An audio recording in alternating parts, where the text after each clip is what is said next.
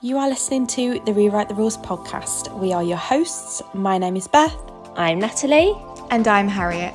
Rewrite the Rules podcast releases a new episode every Monday, and we're all about helping you achieve a happier and healthier relationship with food and your body. We're real people with real life experiences, so you can expect us to be keeping it raw and real in each and every episode. Don't forget to follow and subscribe to us on whatever podcast platform you use, and share the love with a friend that you think will love this podcast. Now, let's get on to the episode. Hi everyone, welcome back to Rewrite the Rules. This is part 2 of episode 27, where we have our beautiful guest Leanne on, where she is courageously sharing her journey with binge eating, her struggles with her body image, and how she overcame that and has now found peace with both food and her body. This part of the episode is so inspiring, so we absolutely hope that you will love it. Again, we are going to give a trigger warning though. We are still talking about binge eating, the concept of being overweight, gaining weight, and losing weight. So if this is something that you think will trigger you, or you're just not up for listening to this today, then please click off. That's absolutely fine. We have a ton of other episodes in the library. So if you fancy listening to something different, that is totally fine. If you are up for listening to this episode, then we hope you love it as much as we did. And on to part 2. The next thing that I kind of want to ask is I know that we went traveling together. I know that you struggled so hard with your relationship with your body and with food. And especially being in a country like Australia, it's even harder when it's hot and when you wanted to wear the things that you wanted to wear. And we were living with this massive group of people, going out all the time. I struggled with my relationship with food at that point, because you're drinking, you're eating all the time, but you went home and then you ended up not coming back out. So I ended up staying there for 6 months longer and you stayed at home.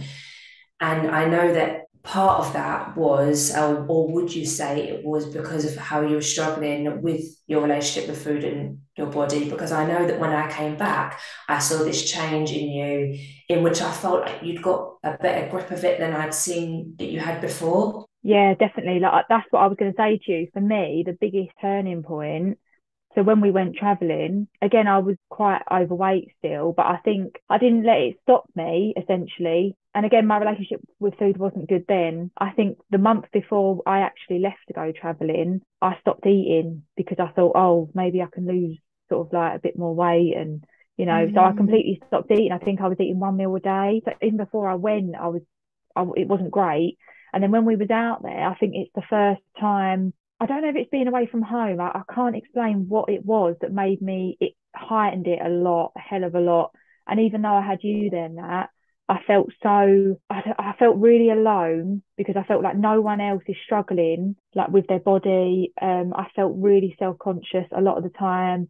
I think as well, it's little things like I'm very pale skin, so I'm not tanned. So whenever we would want to go out, I would want to put on loads of fake tan. Little things like that made me feel self-conscious.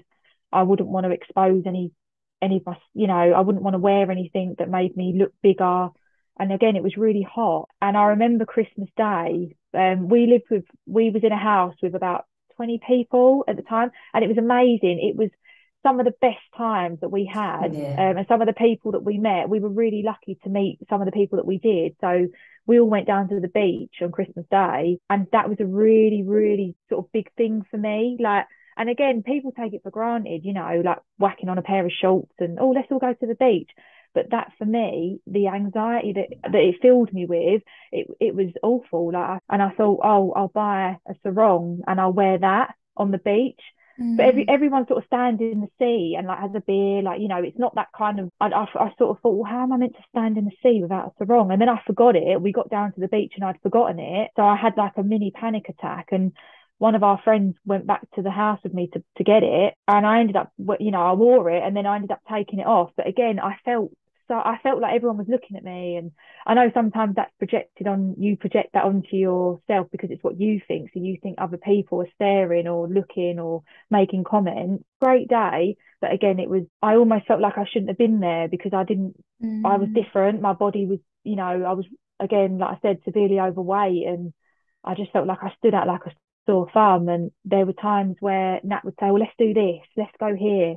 And I just didn't have it in me to want to do it. It was a struggle for her to sort of say, well, let's do this. And I didn't want to do it. I didn't want to, I think I felt to myself like, I can't keep going on like this, that I'm so unhappy. And it was the first time I realised I was so negative with every aspect of life. I was so negative. And it's only now that I look back and I think, bloody hell, how, like, I must have been so difficult to be around. I know your friends support you no matter, but you know, when sometimes you realise how different you are now as a person to what you were, I honestly can't believe how negative and miserable I was. And I always think I must have been so hard to be around, which is quite a hard thing to say. Well, should we ask Nat that? Because I think this is quite a unique perspective, because I've also been that person who I've been into the beach with like a t-shirt and trousers on because I've forgot my bikini and, you know, always on a diet and can't do anything. And I wonder, what did my friends actually think? So Nat, at that moment, what was your opinion? What did you think? In Australia, I think it was difficult because I so wanted, and we had the best times. It did get to the point where I was like, I so wanted you to take every opportunity, and I knew something wasn't right. It was a lot different from how you'd been previously. And in all honesty, I never saw you as negative before that. I think our relationship as a friendship was, I just always wanted to be that encouragement for you. Do you know what I mean? Like when we went on nights out and you didn't want to wear something, I just always saw it as like, it was almost like our roles. I never saw it as, oh, bloody hell, like she doesn't want to wear this when we go out. You always wanted to go out, like I might add, but it was always the fact of when we were like first able to go clubbing, it was, I don't want to get my legs out. And I just always felt like, oh, that's me. I'm just here to just encourage you. I never saw it as a burden. I never saw you as negative. But when we were in Australia, I saw a change in you towards those end months where I thought, this is different, you know, like, but it never got to a point where I was like, I was so wanting you to stay. And that was for my own selfish reasons. And, you know, might I add that we had a massive falling out when you ended up not coming back, but was probably like, I think friendships go through so many things, and we've learned that, both of us together, that like you end up wanting different things, and you need to, we were so like on the same path, thinking that we wanted the same things, whereas you had something that you needed to do, and you needed to stay home and solve your relationship with food and how you saw yourself, and I needed to let you do that because I couldn't bring you back. There was no amount of encouragement that was going to make you stay. So I feel like it's making me a bit emotional. It was like the change in you that I saw then was sometimes just absolutely broke my heart. Especially like I know that we went traveling towards the end of Bali, and there was one really major, massive like breakdown that you had, and I just thought, this isn't the you that I know. And you know, I'm going to say towards the end when you explain everything, but this is why I think that your story is so important and amazing, and why I'm so glad to have you on, because I just think no one has really gone through what you've been through in terms of your whole journey, from me knowing you at school up until we're 30 now. Do you know what I mean? Yeah, it's sometimes I find it really hard to listen to that, because I think, like me now, I find it frustrating that I almost want to, that who I was then, I almost want to shake her and say like, come on, like you can do it. And I'm just, it's good that where I am now, but our experience in Australia, I think I wouldn't be who I am now without it. But 100%. For me, sometimes when I look back at the pictures that we had and the things that we did, it's quite painful for me to look back sometimes. It was amazing. It was really life changing, but it was also quite I felt like it really sort of, like saying it, I was the lowest I could have ever been. There was nowhere else to go but up from that point. Do you know what I mean? You know, when you sort of think, God, I'm at the lowest point I can be at in terms of like my mental health, my body image. Like I was probably the biggest I ever was as well when I got home. Which again, I know like Nat touched on, like we did fall out, and it was a really hard time, because I arranged to come home for a friend's wedding actually, and I was home for a month, and the plan was always I'll go back. And within that month when I was home, it was like I packed everything to go back, and again I felt really in denial about everyone was like, oh, are you excited to go back? And for me, one thing I did learn was I need routine. Like I really struggle without routine, without, you know, that structure. And when it was time to go back, I think I said to my mum, I said, I just feel so, what's the word? I feel like I've got nothing in me. I've got nothing left to give to do it. And I said, I'm so unhappy, like in the way I am, the way I feel. I said, it was tough because I felt like it would be wrong of me to go back for Natalie, because I'm not doing it for me. And it was tough because it was a selfless thing that I had to do. And I know it was, but I didn't want to break your heart, and I did. But at the time, I thought, and it was the first time I really thought, right, I need to really do something for me. For And you. yeah, and that was quite difficult, because I feel like we always do things for each other, as in, you know, we're always there for each other. And I think it was quite tough for you to hear that I didn't want to go back, but it wasn't Yeah. personal. We know that now, you know. I think when you're younger, you sort of take things very personal, and you think, well, why don't you want to come back? This is an amazing experience. I just felt like I didn't have anything in me. I was so exhausted and tired of sort of pretending to almost feel happy. And I felt like I should be happy. I'm on the other side of the world, seeing things I've never seen before, experiencing things, meeting new people. I could have been anywhere, and I was just miserable. I felt so miserable inside, and it was taking up a lot of energy to try and pretend to be happy. Do you know what I mean? And it was when I got home, that was for me when I thought, no, enough's enough. Like, I've been doing this for too long. It's been about 10 years going in this cycle of constant chasing, trying to feel happy. And yeah, Wow. bloody hell, Yeah. didn't see that coming. Oh, Oh, me, no. I And know. like I know, I thought that you would get emotional speaking about it. And it is because no one likes to remember how bloody awful that they felt. But I think it's also very important. You did something for yourself. Whereas when you're young and you're friends, you think, why don't you want to do what I want to do? Like, why? Like, we always do what each other want to do. Like, if I want to go somewhere, surely you want to go there. Or if I want to do this.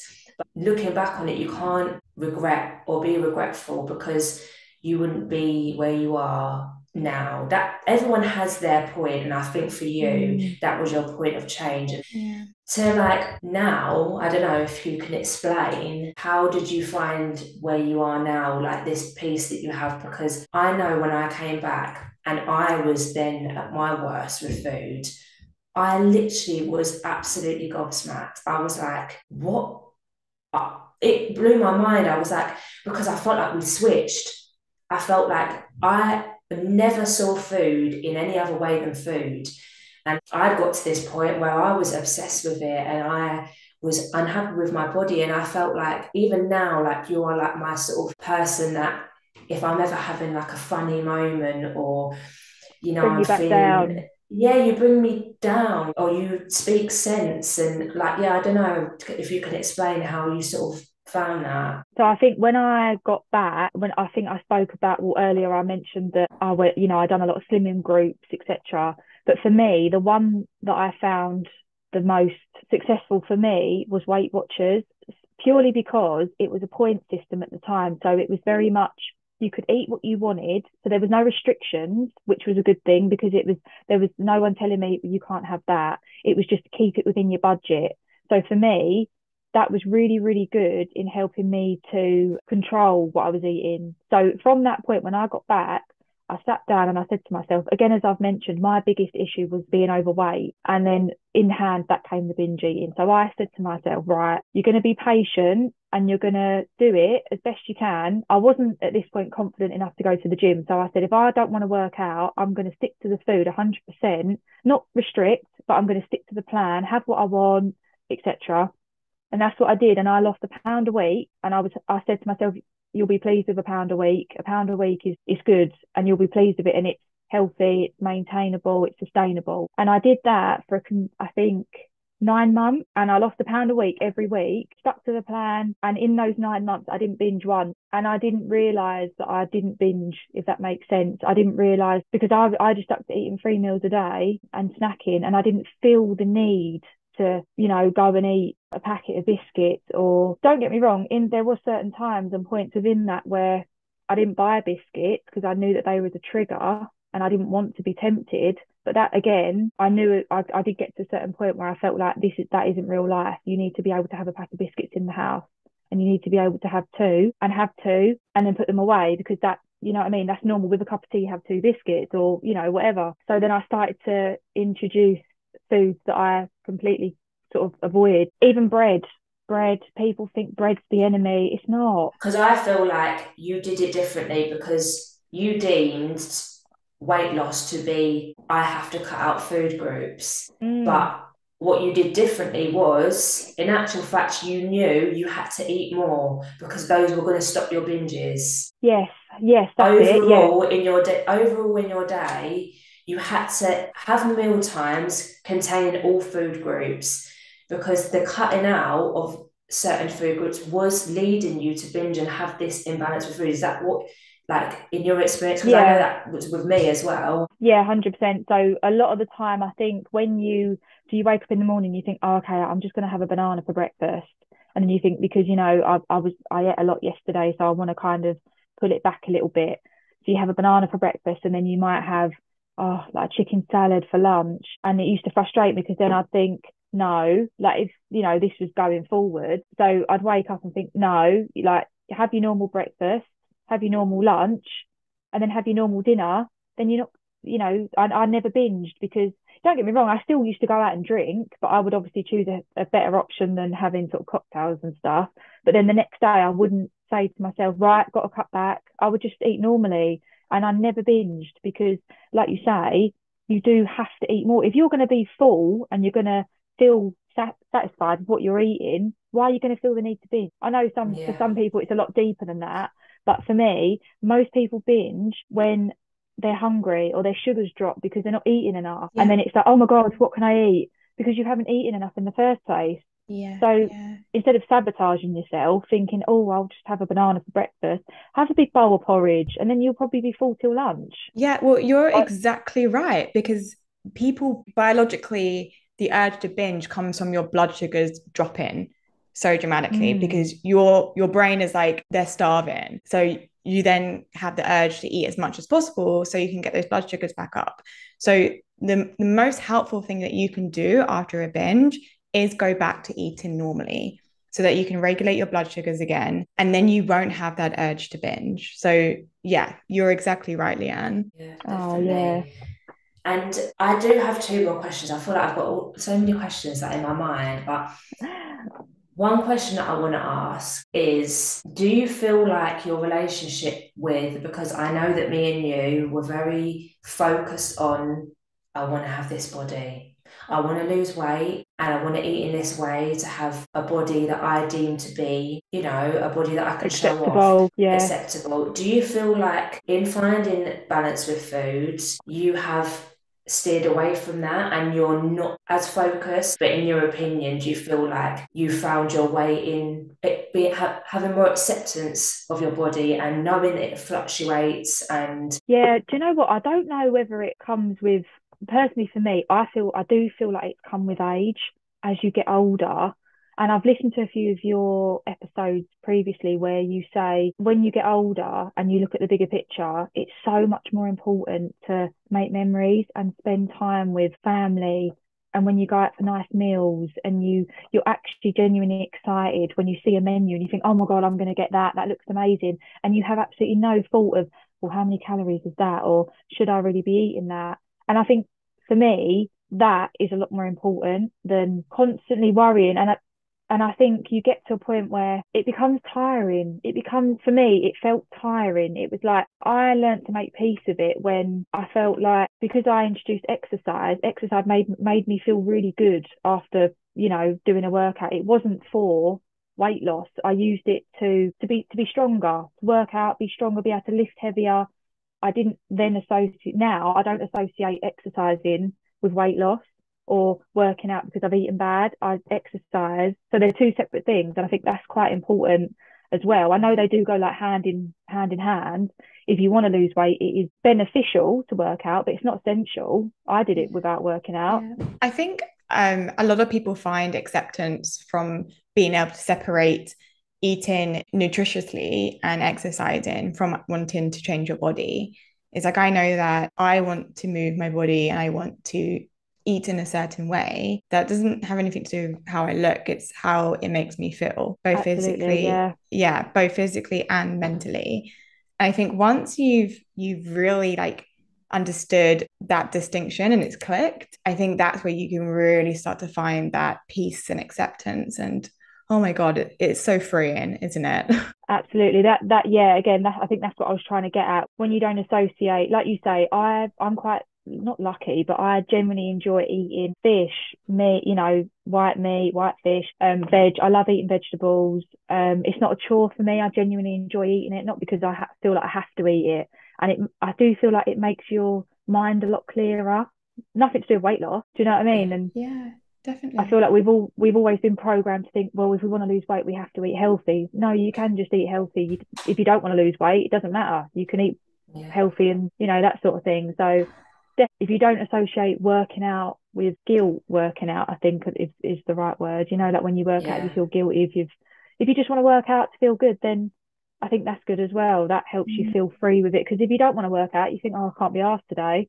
You don't have to. Yeah, exactly. Oh my gosh, I love that. And just one more question I have, because I know that a lot of people will probably hear your journey and your story and they'll wonder, was there any points in which you've really struggled and you've maybe slipped back into restriction, or you've really slipped back into focusing on, I want to look a certain way? Have you ever found that on your sort of journey in trying to find balance with food? Yeah, I'll be completely honest. Like I'm not going to sit here and say I'm cured. I don't think, for me personally, I don't think you ever fully get over something. I think it will always be within you. I think it's about control, and you can tell yourself, well, actually, no, I don't want to do that. I don't feel the need to do that.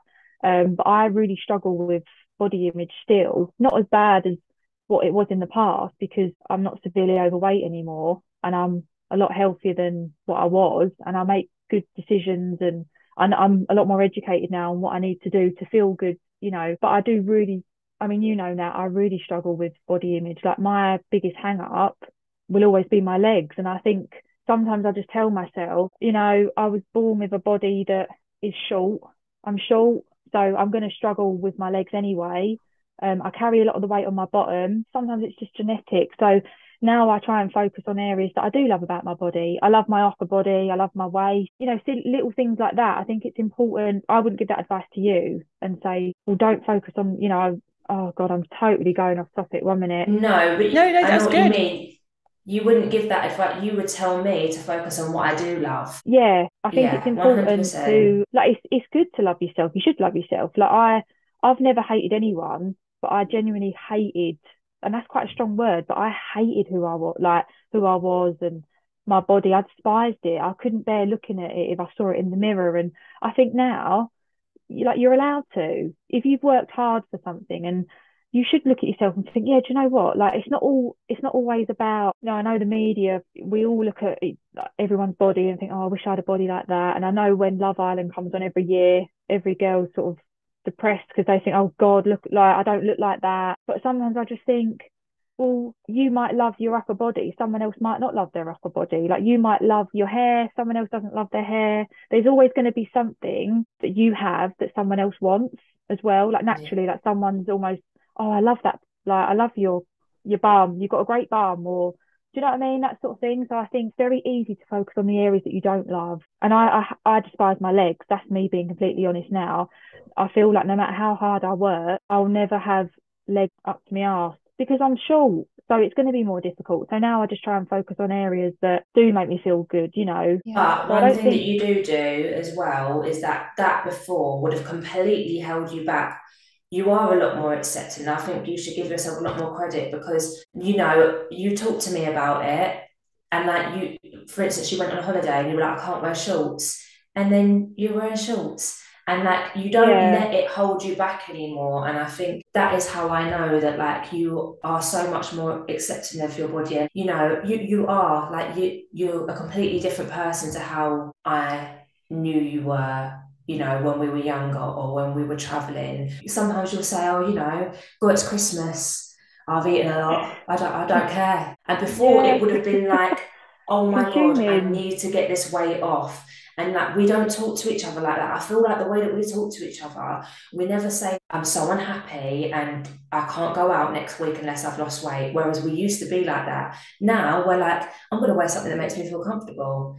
And I may not feel like I did 2 years ago, but our experiences and our memories that we make are so much more important than how we look. Yeah, I think it's sometimes very easy to get hung up on, oh, well, I don't look like that. But like you said, I think sometimes there are ways around it. You can find something that makes you feel like, you know, more comfortable, or don't wear something tight fitting if you know that you're a bit set. Say if you know, it's your time of the month and you're like, oh, I'm so bloated and uncomfortable.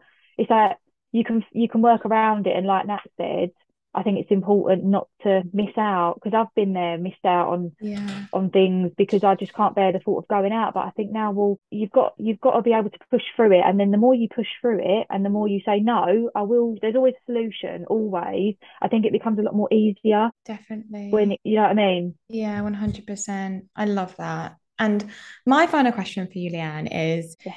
So we have a lot of listeners who are currently struggling with binge eating. This might be a hard question, but if you could give them one piece of advice based on your experience, what would that be? Love that. That's a really good question. I would say don't be so hard on yourself and love yourself, because no one can love you the way you love you. And it's important to give yourself so much self-love. And don't be too hard on yourself. It's a process, and to have patience. I think that's the biggest thing, is be patient with yourself. You're trying to change the way you think, your mind, you know, and it's okay if you have hurdles along the way, and just love yourself, because no one else will. You need to be kind to yourself, definitely.